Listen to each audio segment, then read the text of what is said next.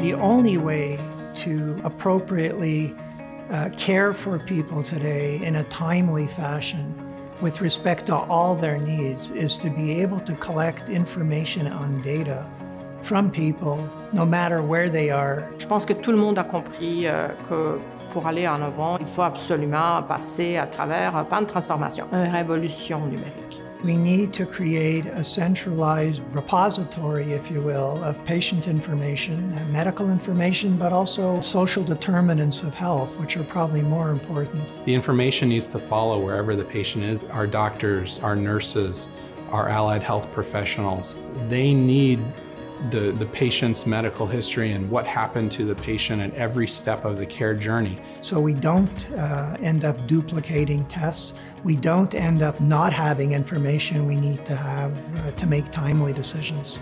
If patients have easier digital access to their records, it will enable people to become more involved in their healthcare.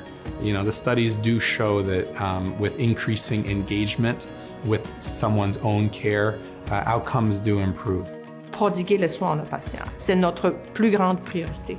L'hôpital général juif a toujours été le fleuron pour la province de Québec en tout cas et au Canada. Le personnel est clé pour l'accomplissement d'un hôpital et je crois que le personnel ici en particulier fait le succès de l'hôpital. The spirit of innovation that we have here, the spirit of entrepreneurship, that's really part of the DNA here. Voir jusqu'où la fondation mène notre argent, voir les résultats que ça apporte sont très encourageants.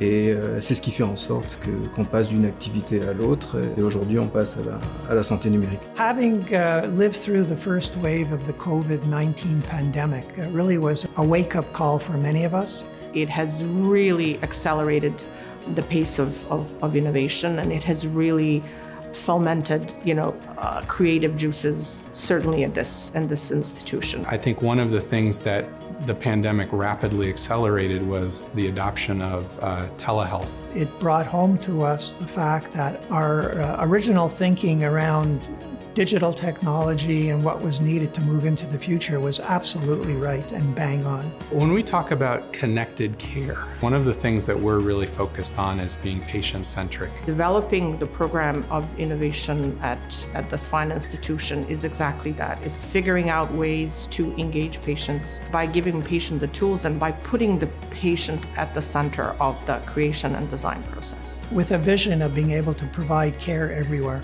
More timely care, more targeted care, the right care at the right time in the right place. Our added value in the cycle of innovation is access to end users and the clinicians and researchers who are then in position to validate ideas and refine them and make sure that they align perfectly with not only the clinical or technical need, but also habits and needs of the users of the technology. We've been recruiting experts over the last 9 to 12 months in the digital health sphere, in the sphere of innovation.